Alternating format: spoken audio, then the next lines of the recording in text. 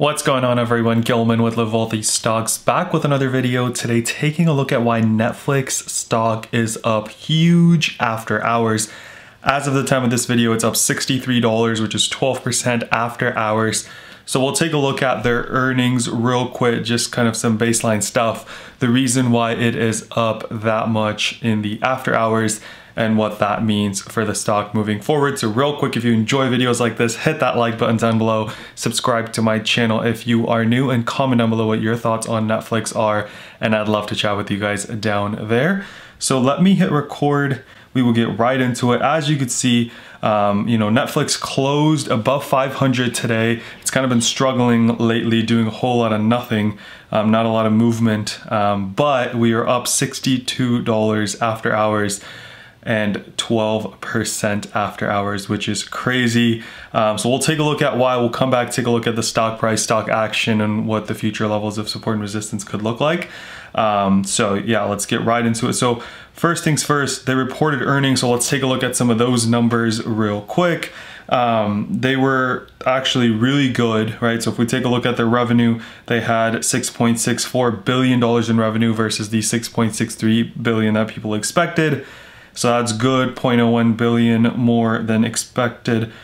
Earnings per share, now this is kind of where, they didn't hit the mark. They were down 17 cents. The expected earnings per share was $1.36.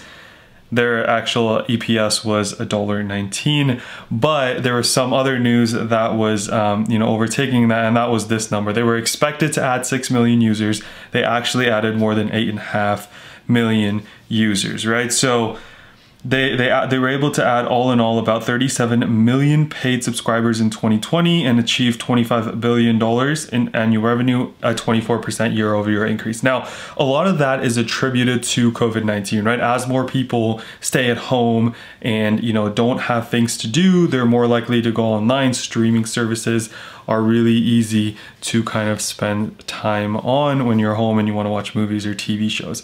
So a lot of this was definitely aided by the coronavirus pandemic, including myself, right? I didn't have a Netflix account before, and did during the COVID pandemic, and probably will continue to now. So all they need to do really for a lot of these cases is convert people over, and then they'll continue paying month after month, right? So this is great. If we take a look at what's happened in previous earnings, we've seen kind of not crazy gap ups, and so this is a welcome kind of push for the stock. Now, another reason that they are up besides this is because they also mentioned, so a lot of the stock earnings reports, right, has to do with what the stock did in the previous quarter, but more than that, what investors really want to know is, well, what is this company going to do in the future, right?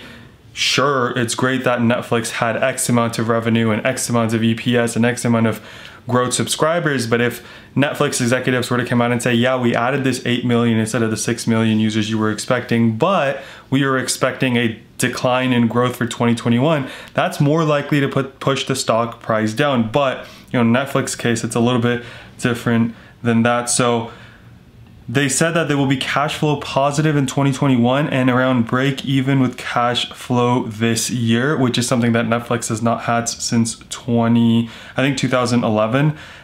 They said they won't need any outside financing after borrowing $15 billion since 2011. So if you guys know Netflix's strategy, they've been spending a lot of money on kind of in-house productions, Netflix originals, shows, and movies. So it's crazy to know that they won't be needing financing there. And then they're considering share buybacks, which again, they haven't done since 2011.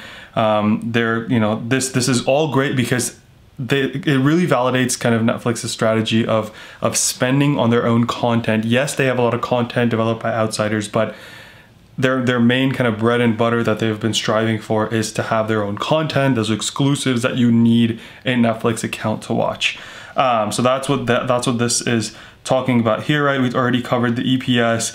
We're talking, this article talks a little bit more about, Netflix and how it's grown. So if you want to, read more about it, feel free to. But it's crazy that, Netflix has burned more cash every year since 2013, and now they are talking about being cash flow positive, right? So great news for the stock.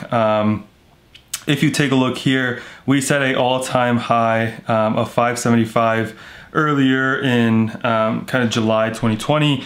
Then it kind of sold off. Let me get rid of this indicator here. Then it sold off to kind of the 460s, pushed up, couldn't quite make it to the all-time high, came down, pushed up again. And then that time getting a high of 572, so missing the all-time high by $3. And here we are now at $564 in the after hours, making a potential run at that all-time high again. So what are our future levels of, you know, support and resistance moving up? Where do we think the stock could run? Well, we are talking about, you know, $564. So if I take a look and I just draw a horizontal line, again, this is as of 4 p.m.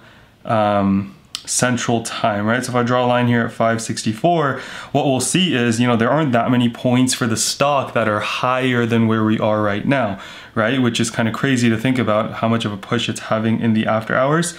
But if we take a look here, you know, the next level I think it's going for would be this 572, which we met here back in October 2020, October 14th, 2020. If we can get past this 572, then 575 is next. You know, it'll be really interesting to see if this move sustains in the pre-market as well, or if we see a little bit of a sell-off. You know, I would not be surprised if we see a little bit of a push up followed by a sell-off as people kind of lock in those profits.